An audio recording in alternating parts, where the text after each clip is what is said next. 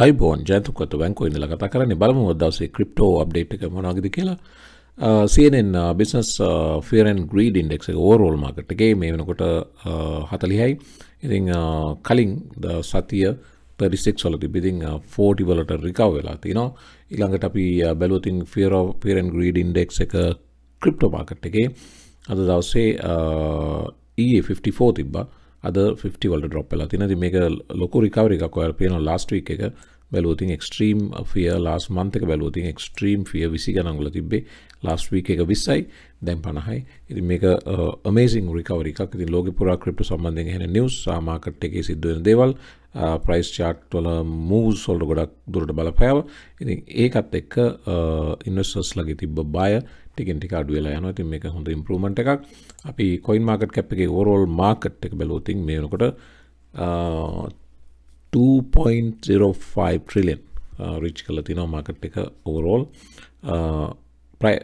Overall market එක 2.4% up වෙලා තිනවා. ඉතින් Ethereum, Bitcoin බැලුවොත් almost 2% up. Bitcoin price එක 45,000 level එකට reach කරා almost. දැන් 44,820යි. ඉතින් පෞගී සතිය ඇතුළත Bitcoin grow වෙලා තිනවා 20%ක්. ඔයාලට පේනවා crypto markets වල growth එක. ඉතින් S&P 500 එකේ පෞගී අවුරුදු 10 average එක බැලුවොත් 8 to 9%. සමහර අවුරුදු වල 30% ගිහිලා තියෙනවා, සමහර අවුරුදු වල negative. ඉතින් අපි කියමු 10% කියලා. නමුත් මේකේ සති දෙකෙන් සතියෙන් 20% reach කරලා තියෙනවා. Ethereum සතියක් ඇතුළත 24% gain කරලා තියෙනවා. ඒ වගේ amazing investment growth එකක් ගන්න පුළුවන් cryptocurrency වලදී. ඒක නිසාම තමයි මේ attraction එක වැඩි මිනිස්සුන්ගේ cryptocurrency සම්බන්ධයෙන්. ඉතින් ගොඩාක් තව ඉදිරියේදී තොරතුරු තියෙනවා අපිට ඒ ගැන කතා කරන්න පුළුවන්. ඒක ඒ ටික අහපුවම ඔයාලට තවත් තේරෙයි market එක කොච්චර ඉක්මනට grow වෙනවද කියන එක. ඉතින් වීඩියෝ එකට like එකක් දාන්න, තව විස්තර ඉදිරියේදී කතා කරමු. ඔයා channel එක subscribe කරලා නැත්නම් subscribe කරන්න. channel එකේ ඊළඟට bell icon එක click කරන්නත් අමතක කරන්න එපා. මම කලින් මීට අවසානට දාපු වීඩියෝ එක ඊයේ දාපු වීඩියෝ එක සම්බන්ධයෙන් ගොඩාක් ප්‍රතිචාර තියෙනවා. ඉතින් MXC ක්‍රිප්ටෝ මයිනර් සම්බන්ධයෙන් දැම්මේ. ඉතින් ඔයාට තවත් මේ වගේ මයිනින් සම්බන්ධයෙන් අලුත් මයිනින් නෙට්වර්ක් සම්බන්ධයෙන් අලුත් ක්‍රිප්ටෝ මයිනර් සම්බන්ධයෙන් දැනගන්න අවශ්‍ය නම් කමෙන්ට් සෙක්ෂන් එකේ දාන්න yes කියලා. එතකොට අපි ඒකට කැමැත්ත ප්‍රකාශ කරන්න. ඔයාලට කැමති විදිහට කමෙන්ට් එකක් දාන්න. එතකොට මම තව mining introduce කරන තව video opportunities තියෙනවා. ඊළඟට crypto candlestick trading සම්බන්ධයෙන් අහන අයට මේ channel එකට ගිහිල්ලා පහළ playlist වල check කරන්න. ඔයාට ඕන තරම් candlestick lessons තියෙනවා. ඒවා ඉගෙන ගන්න පුළුවන්. indicators ගැන රෝමියෝ over 600 videos තියෙනවා. ඉතින් ඒ හැම එකකම මොන හරි ගන්න දෙයක් තියෙනවා. ඒ නිසා ඔයාට free වෙලාවට ඒවා use කරන්න. මේක තමයි Binance එකේ Bitcoin 4 hour chart එක. ඉතින් දැන් මේ overhead resistance එක අපි දාපු අර box එක වල මතක මේක අපි දැම්මා. ඉතින් මේ area එක ඇතුළෙම තාම ඉන්නේ. ඉතින් ඒ නිසා මේක bull run එක දැන් market එක already up තමයි, up trending තමයි. ඉතින් දැන් මෙන්න මේ resistance එක මේ area එක recover කිරීම නැත්නම් මේ area එකෙන් break වීම clear breakout එකක් අවශ්‍යයි. ඉතින් පැහැදිලිවම දැන් push වෙනවා market එක උඩට 44,888යි. මීට මොහොතකට කලින් තිබ්බ 45,177යි. ඊට කලින් 4 hour candle එක උදේම candle එක. ඉතින් දැන් almost 45,000. ඉතින් ඔයාලට පේනවා මේ RSI indicator එක පහළ. ඒකත් over sold area එකේ ඉඳලා ලස්සනට up trending. එතකොට price එක මේ breakout එකකට ready වෙනවා මෙතන. ඉතින් ওই breakout එක strong breakout එකක්, increasing volume එකක්, ඊළඟට ලස්සන retest එකක් අවශ්‍යයි uptrend එක confirm කරන්න. ඉතින් retest එක බලමු අද දවසේ සිද්ධ වෙන ගොඩක් දුරට ඉඳ තිනවා. market එක හැමතැනම ඇහෙන්නේ good news. ඉතින් market එක සම්බන්ධයෙන් ධනාත්මක දේවල් ඕන තරම් එනවා. දැන් FOMO එක slowly build up වෙනවා. retail traders ලායිමත් buy කරන්න පටන් ගන්න තිනවා. ඒගොල්ලෝ දකිනවා මේක හොඳ dip buying opportunity එකක් කියලා. ඉතින් ඕක තමයි වැඩි market එක කඩන් වැටෙනකොට කොහොම දුවනවා market එක එළියට. ඔයාලට පේනවා මේක කලින් වරක් 69,000 තිබ්බේ. ඊට පස්සේ ඔයාලට පේනවා මේ drop එක නොවැම්බර් මාසෙ ඉඳලා මේ කවද්ද මේ නොවැම්බර් 8-9 දවස්වල ඉඳලා ජනවාරි 22-23 ඒරියා එක වෙනකන් මේ drop එක 69 ඉඳලා 32කට වැටුණා. right 69 to 32 දැන් ඊළඟට මේක recover වෙන්න එපා ඉතින් දැන් ඔන්න recover වෙමින් යනවා hopefully මේක up trending පැහැදිලිවම 4 hour chart එකේ වර පේනවා මේ 50 period එක 100 period line එක cross කරා උඩට ඊළඟට මේ golden cross එක ඇදුණා ඊළඟට 100 එකත් එනවා 200 එක cross කරන්න ඉතින් ඒතකොට අපිට පේනවා medium to long term මේකදී 4 hour chart එක නිසා අපි short to medium term කියමු up trending clear up trend එකක් තියෙනවා ඉතින් මේක ගොඩක් වෙලාවට මෙතනින් break out එකක් වෙන්න ඉඩ තියෙවි එකම කාරණේ අද දවසේ විශේෂ news එකක් තියෙනවා අද ඇමරිකාවේ Federal Reserve meeting minutes එළියට එනවා ඉතින් දන්නවා දින දෙකක මීටින් එකකින් පස්සේ අද තමයි report එක එළියට එන්නේ. ඉතින් මේක සම්බන්ධයෙන් ගොඩක් දෙනා අහගාගෙන ඉන්නවා. January consumer inflation expected to rise by 7.2%, the highest since 1982. එකම දේ මේ සම්බන්ධයෙන් තියෙන දැන් මේ news එක දැන් පෞගේ FOMC meeting එකෙන් පස්සේ Jerome Powell මේ කතාව කිව්වට පස්සේ ඉතින් මේක already priced in market එක ඇතුලේ මේක දැන් 7.2 වුණා කියලා මේක දැන් තියෙනවා CPI data is expected to rise by 0.4% or 7.2% year over year කියලා. ඉතින් දැන් මේක already priced in කියන එකයි මගේ අදහස. එතකොට ආයමත් දැන් අද දවසේ මේක මාර්තු වල rate hike එකක් එනවා කිව්වට CPI data 7. එනවා කිව්වට ලොකු ඉම්පැක්ට් එකක් වේවි කියලා හිතනවා. හරි මොකද මේ ගැන කොම් ඉන්වෙස්ටර්ස්ලා දන්නවා මේක සිද්ධ වෙනවා කියලා. සා CPI data අද දවසේ CPI තියෙන confirmed price index එක කියන්නේ inflation එක සම්බන්ධයෙන් තොරතුරු is reported Thursday at 8:30 am Eastern time. ඒ කියන්නේ දැන් Eastern time එක මේ වෙලාවේ 8:11 වෙලාව තව විනාඩි 20කින් 18කින් 19කින් වගේ රිලීස් වීමට නියමිතයි CPI data. ඊට පස්සේ මේකත් එක්කම මාර්තු මාසේ රේට් හයික් කරනවද නැද්ද කියන සම්බන්ධයෙන් ආරංචියක් එවි. ඉතින් මේවා ඔක්කොම ගැන මාකට් එක ඔල්රෙඩි කතා කර හිටියේ. ඒ නිසා මම හිතන්නේ ලොකු ඉම්පැක්ට් එකක් වේවි කියලා. ඒ නිසාම තමයි ඉන්වෙස්ටර්ස්ලා ගණනකට ගන්න නැතුව ක්‍රිප්ටෝ මාකට් එකේ ඇග්‍රෙසිව්ලි ඉන්වෙස්ට් කරන්න පටන් ගන්න තියෙන. ඒ නිසාම තමයි ඕවරෝල් මාකට් එක මේ වගේ මූව් වෙන්නේ. ඉතින් ඔය පහළට බැලුවොත් Binance coin ඊළඟට Kadena 1.20යි Kadena ගැන නිවුස් එකක් තියෙනවා මම ඔයාලට පෙන්නන්නම්. Kadena යන්තම් පෞගේ මාසේ 5% අප් වෙලා තිනවා. ඉතින් අද දවසේ 1.21ට පුෂ් වෙලා තිනවා. ඒ පුෂ් වුණාට මේ බලන්න මේ නිවුස් එක කියනවා Kadena is at its most undervalued price in almost 2 years. මේ කියන්නේ corona time එක 2020 මේ කාලෙක බලනකොට ඒ ලෙවල් එකටම මේ වෙනකොට ආයමත් වැටලා තියෙනවා කියන එක තමයි මේ ආටිකල් එකේ කියන්නේ. Kadena expect කරපු move එක ආවේ නැහැ. ඉතින් ඒ නිසාම Kadena ගැන තියෙන excitement එක අඩු වෙලා තියෙනවා මාකට් එකේ. ඉතින් ඒක තමයි price drop එකට ගොඩක්ම හේතු වෙලා තියෙන්නේ. ඉතින් මෙන්න මේ ඒ ආටිකල් එකේ මේ යට කියනවා Kadena hasn't been this undervalued since COVID crash in 2022. The MVRV 365 කියන්නේ MVRV කියන්නේ indicator එකක්. මේකෙන් measure කරන්නේ profit and profitability එක profit or loss මේ addresses කොච්චර profitability එකක ඉන්නවද කියන එක පහුගිය අවුරුදු දින 300ට පාපුරාවට ඒකෙන් පෙන්නනවා MURV indicator එකෙන් පෙන්නනවා ADA holders ලගෙන් average ඒ කියන්නේ ADA holders ලා 126ක loss එකක ඉන්නේ මේ වෙනකොට කියන එක පහුගිය දින 300ට පහේ wallet addresses වල profitability එක බලපුවම. ඉතින් මෙන්න මේක තමයි ADA වල තත්ත්වය. ඉතින් ADA සම්බන්ධයෙන් හොඳ ප්‍රවෘත්තියක් හෙන්නේ නැහැ. ADA එන්න drop වෙනවා. ඉතින් මේ තියෙන chart එක මේ පහුගිය මේ lowest levels වල තාමත් ඉන්නවා ADA. හැබැයි දැන් එතනින් bounce වෙනවා. මේ weekly candle එක අපිට පැහැදිලිවම පේනවා bounce එකක්. ඒ වුණාට ඉතින් මේක convincing bounce එකක්ද කියන එක තමයි ප්‍රශ්නේ. ඉතින් මේක immediately recover වෙන්න ඕන උඩ areas වලට මෙන්න මේ at least මෙන්න මේ area වලින් bounce වෙන්න ඕන. එතකොට තමයි අපිට කියන්න පුළුවන් ඔන්න දැන් bull run එක start කරා කියලා. එතකන් තාමත් තියෙන්නේ අර lower levels වල කියන එක තමයි කියන්නේ.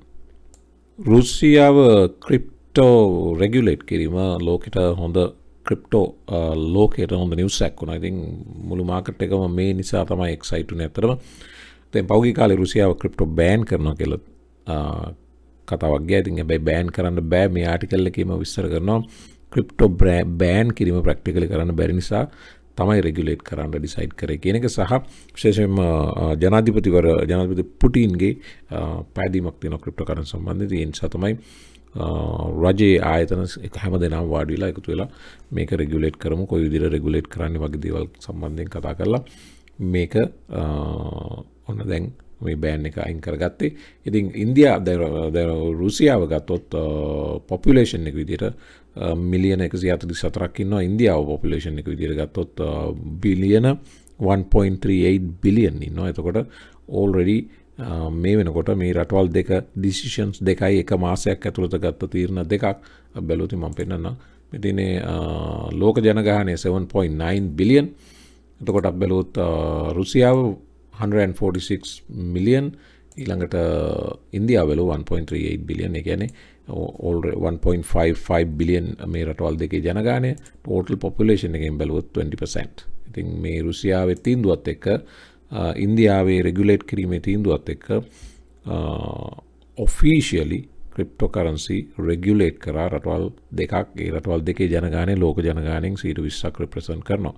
ඒකට දැන් හිතා ගන්න පුළුවන් දැන් මේකෙන් අදහස් වෙන්නේ මේ රුසියාව ඉන්දියාව ක්‍රිප්ටෝ තිබ්බේ නැහැ කියලා. මේ දෙගොල්ලෝගේ ක්‍රිප්ටෝ තියෙනවා. දැන් රුසියාව ගත්තොත් මිලියන 12ක් විතර ජනතාව ක්‍රිප්ටෝ වලට මේ වෙනකොට ඇවිල්ලා ඉන්නවා. එතකොට ඒ මිලියන 12 බිලියන 26ක් හෝල් කරනවා ක්‍රිප්ටෝ කරන්සි US ඩොලර් වැලියු එකෙන් බැලුවොත්. එතකොට ඔයාලට හිතා ගන්න පුළුවන් මිලියන 12ක් බිලියන 26ක් හෝල් කරනවා නම් මිලියන 144ක් 146ක් මේ 146ම එන එකක් නෑ. නමුත් මේකේ යම් percentage එකක් definitely එනවා. එතකොට කොච්චර growth එකක් තියෙන්න පුළුවන්ද කියලා ක්‍රිප්ටෝ මාකට් එකේ. ඉතින් ඒ වගේම ඉන්දියාවෙත් ඔය දේ ඔය වගේම සිද්ධ වෙනවා. ඉන්දියාවේ ඔයාලට මම පෙන්නන්නම් රිසර්ච් report එකක් ඔයාලට මතක ඇති. මේ තින්නේ ඒ රිසර්ච් එක මේක මේ අවුරුද්දේ මුල ආවේ ජනවාරි 31 ආවේ එළියට. ඉතින් මේකේ කියනවා 82% of Indians surveyed plan to invest in crypto. දැන් once government regulate කියලා තියෙනවා. whether once already once නෙවෙයි දැන් already regulated. එතකොට 82% Indians දැන් මේ සමීක්ෂණය සම්බන්ධ වෙච්ච අයගෙන් 82ක් කියලා තියෙනවා ක්‍රිප්ටෝ වලට ඉන්වෙස්ට් කරනවා කියන එක. ඉතින් එතකොට ඔයාලට හිතා ගන්න පුළුවන් මේක cross country across India මොන වගේ picture එකක්ද තියෙන්නේ කියන එක. එතකොට මේකේ FOMO එක එනවා.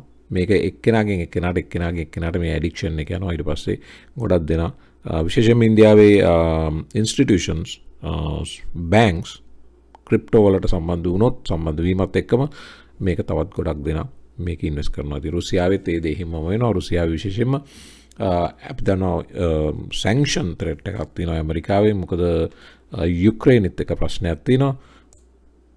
මේ තින්නේ ඒ news Ukraine tensions Russia begins military drills with Belarus කියලා. ඉතින් ඒ කියන්නේ යුක්‍රේනයේ අසල්වැසි රටවල් එක්ක drills පටන් ගන්න තියෙනවා. ඉතින් මේ තින අනිත් එක US military prepares plans to help evacuating Americans once they cross into Poland should Russia attack Ukraine.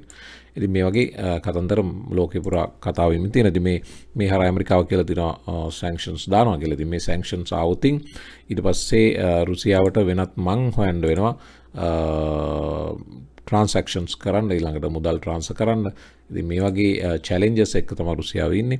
එතකොට එහෙම වුණොත් මේ Bitcoin adoption එක මේ crypto adoption එක ලොකු වාසියක් වෙනවා රුසියාවට රටක් විදියට. ඉතින් ඒ නිසාම වෙන්න පුළුවන් මේ පියවරක් ඉදිරියට තිබ්බේ.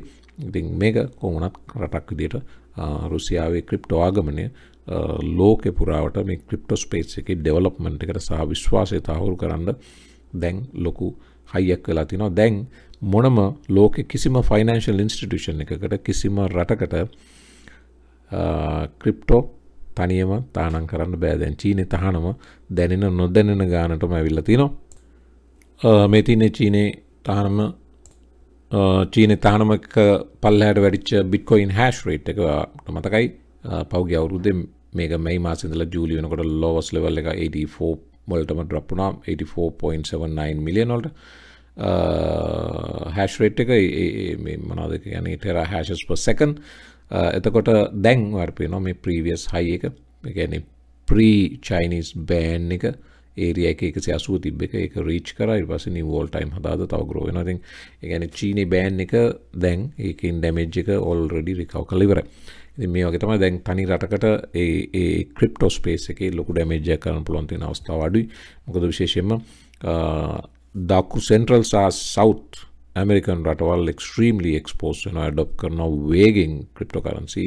දැන් අපි දන්නවා El Salvadorෙන් පටන් ගත්ත රැල්ල ඊට පස්සේ තවත් Central American රටවල් Panama Uruguay ඊළඟට දකුණු ඇමරිකානු රටවල් බ්‍රසීලය Chile Argentina වගේ රටවල් strongly මේකට එනවා exchange traded funds open කරනවා ඒ වගේ කතන්දර ගොඩාක් සිද්ධ වෙනවා crypto adoption එක සම්බන්ධයෙන් ඊළඟට අප්‍රිකානු රටවල් මේකට expose වෙනවා ඊළඟට Eastern Asian අග්නිදිග ආසියානු රටවල් මේකට expose වෙනවා ඉතින් ඒ හරහා මේකේ ආගමනීය මිසක් ඒකේ විගමනයක් සිද්ධ වෙන්නේ නැහැ නැවත ඉතින් ඒ නිසා එන්න දවසින් දවස මේක grow වෙන එක තමයි ස්පේස් එකක් විදිහට වෙන්නේ ඒක රුසියාව දැක්කා ඒක ඉන්දියාව දැක්කා හැබැයි චීනේ දැක්කේ නැහැ චීනේ වෙනම ඇජෙන්ඩා එකක් යන්නේ තියෙන නිසා චීනය ගන්න පියවරල් ගැන හිතා ගන්න අමාරුයි නමුත් ඕවරෝල් ලෝකේ ක්‍රිප්ටෝ ලෝකේ වේගෙන් ඉස්සරහට යමින් ඉන්න බව නම් පැහැදිලිවම කියන්න පුළුවන් මේ තින්නේ මම ඊයේ කරපු අර විශේෂ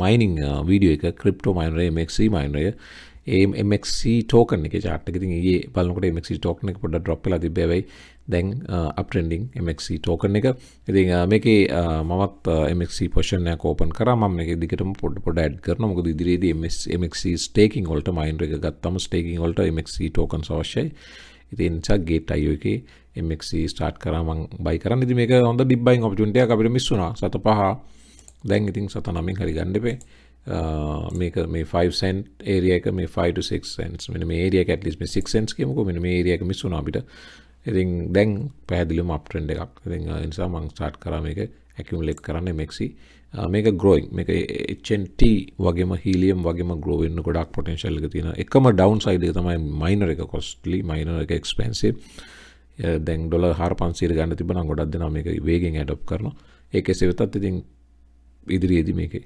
වේගෙන් adoption එකක් සිද්ධ වෙයි කියන විශ්වාසය තියෙනවා මතක තියාගන්න මේ වීඩියෝ එකේ කතා කරන සියලු දේවල් education purposes only financial advice නෙවෙයි මම license financial advice ගෙන ඉන්නේ ඔයාගේ own research කරන්න සුපුරුදු විදිහට මතක් කරනවා අමතක නොකර own research කරන්න ඉතින් මේක තමයි MXC token එකේ මේ වෙනකොට තත්ත්වය ඉතින් hopefully මේක previous all time highs ඊට පස්සේ up trend එක continue කරાવી කියලා තමයි මම විශ්වාස කරන්නේ අනිත් කාරණේ ඔයාට MXC tokens ගන්න අවශ්‍ය නම් මට මතකුණා එක කියන්න අලුත් අය ඉන්නවා නම් අලුතෙන් option එක open කරන්න ඉන්න අය ඉන්නවා නම් gate IO එකේ ගන්න පුළුවන් ඒකේ link එක description box එකේ තියෙනවා ඔයාට ඒ link එක use කරපුවම channel එකට rebate එකකුත් ලැබෙනවා ඒ හරහා ඔයාට channel එකට උදව් කරන්නත් පුළුවන් මෙන්න මේ chart එක බලන්න මේක ඇවිල්ලා total market cap එක cryptocurrency වල total market cap එක අපි හැමදාම කියන්නේ 1.6 1.7 දැන් 2 trillion අද වෙනකොට 2.05 trillion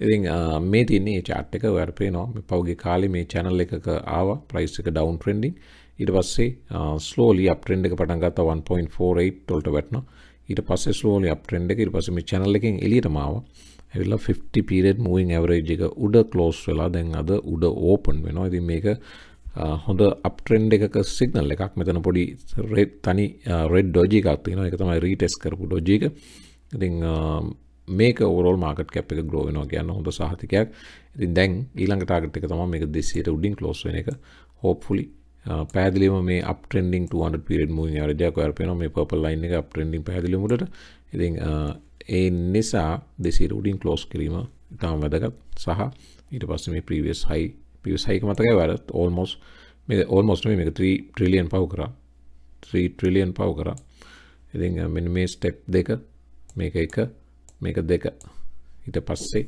තමයි ඉතුරු කතා ඉතින් මේ targets දෙක reach කරන්න කරાવી කියන බලාපොරොත්තු තියෙනවා විශේෂයෙන් ඉතින් මේක grow වෙනවනේ market එක අපි දන්නවා crypto adoption එක institutional සල්ලි එනවා මේ market එකට අලුතෙන් ETFs එනවා ඊට පස්සේ අලුතෙන් ETFs එනවා කියනකොට news එකක් තියෙනවා මම පෙන්නන්න මේක coin ETF එකක් නෙවෙයි Canadian financial company TMX Group to launch first crypto futures this year මේක futures එකක් එතකොට ඒකෙසේ වෙතත් ඉතින් space එක grow වෙනවා මේ කැනඩාවේ තිබෙන futures දැන් ඔන්න crypto futures එනවා කැනඩාවේ තමයි මුල්ම bitcoin ethereum cryptocurrency exchange trade ETFs කියලා කියන්නේ ETFs පටන් ගත්තෙම ඉතින් කැනඩාවේ තියෙනවා 7-8ක් ETFs crypto related ඊට අමතරව ඔන්න අලුතෙන් මාකට් එකට එනවා Canadian මොනවාද ඒවට කියන්නේ crypto futures. ඉතින් මේකත් අලුත් නිවුස් එකක්. මේ වගේ grow වෙනවා space එක.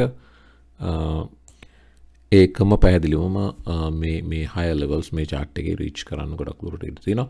එතකොට අපි බැලුවොත් altcoin තත්ත්වය මේක තමයි altcoin overall altcoin market cap එක. මේකේ bitcoin නැහැ, මේකේ altcoin කවර මේකේ ඉතිරියමුත් නැහැ. ඒ දෙක ඇරුණම ඉතුරු ඒ ඇරුණකොට ඉතුරු ඒවා already on a breakout එකකට මේ trend line එකේ දැන් එතන accumulate වෙමින් තියෙනවා. ඉතින් මේකෙන් පැහැදිලි breakout එකක් ඉදිරියේදී සිද්ධ වෙන්න පුළුවනි. මේ altcoin aggressive growth එක අපි බලන් ඉන්නවා. ඉතින් මේක තමයි දැන් තත්ත්වේ. මේක බිලියන 754ට almost reach කරලා තියෙනවා.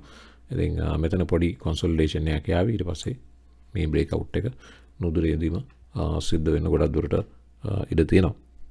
Bitcoin price එක 45000 almost reach කරලා එකවර ඩොලර් 1000කින් වැටුණා මේ මොහොතේ. මේ තියෙන candle එක මේක live chart එක බලන් ඉන්න අතරේ සිද්ධ වෙච්ච දෙයක්.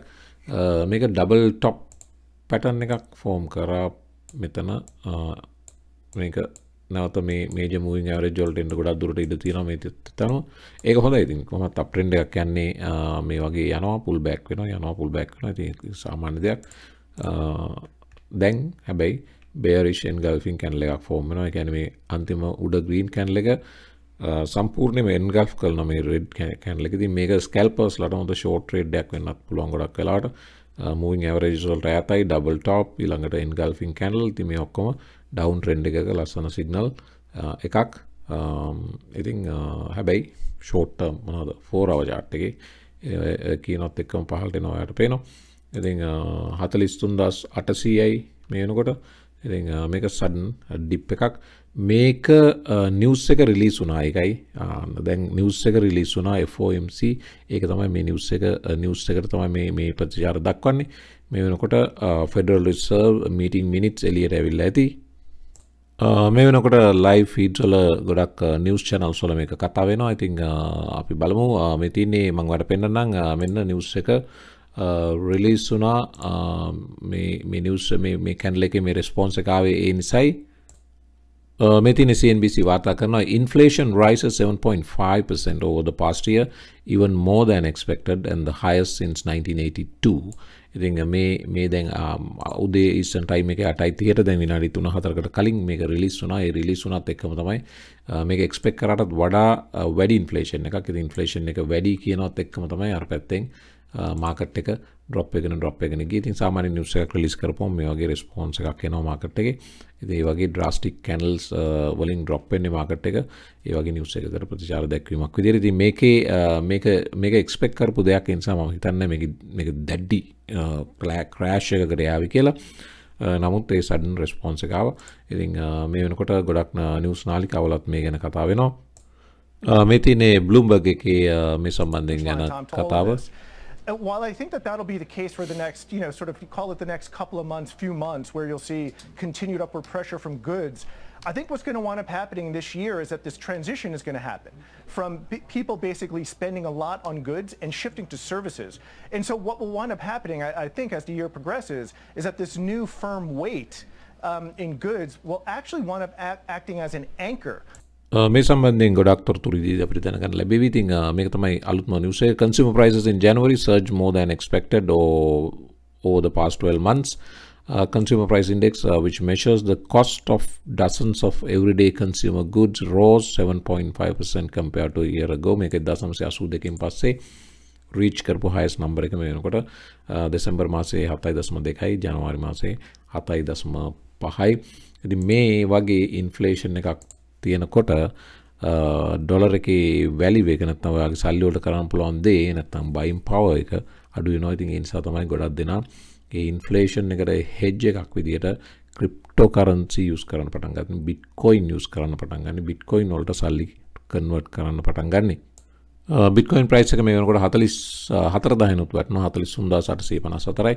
ඉතින් මේක ඔයගොල්ලෝ කල්පනා කරා ඉතින් ඇයි මේ බිට්කොයින් එමන වැටෙන්නේ කියලා. ඉතින් මේක නිවුස් එකකට එන සඩන් රෙස්පොන්ස් එකක්. ඕවරෝල් ඉන්ෆ්ලේෂන් එක වැඩි වෙනවා කිව්ව ගමන් ඉන්ෆ්ලේෂන් නම්බර්ස් ඉහළ ගියා කිව්ව ගමන් ස්ටොක් මාකට් එක ගොඩක් වෙලාවට වැටෙනවා. ඉතින් මේ වැටෙන ඕවරෝල් සෙන්ටිමන්ට් එක මේකට ඉෆෙක්ට් වෙනවා. දැන් ක්‍රිප්ටෝ ඒ තරම් ග්‍රෝ වෙලා තින්නේ. ඉතින් ස්ටොක් මාකට් එකේ මොනවද වෙන්නේ ක්‍රිප්ටෝ වලටත් ඒක දැනෙන්න පටන් අරන් තිනවා. ඒක තමයි මේ ඩ්‍රොප් එක.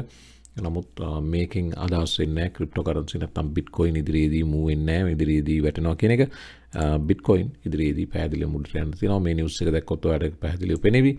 Bitcoin supply on exchanges hits new multi-year low of 13.27%. ඒ කියන්නේ දැන් Bitcoin 100ක් තියෙන overall Bitcoin මල්ල ගත්තම ඒකේ 13%යි දැන් අපිට පාවිච්චි කරන්න ඉතුරුලා තියෙන. ඉතුරු 87ම මාකට් එකෙන් අයින් කරලා තියෙන්නේ.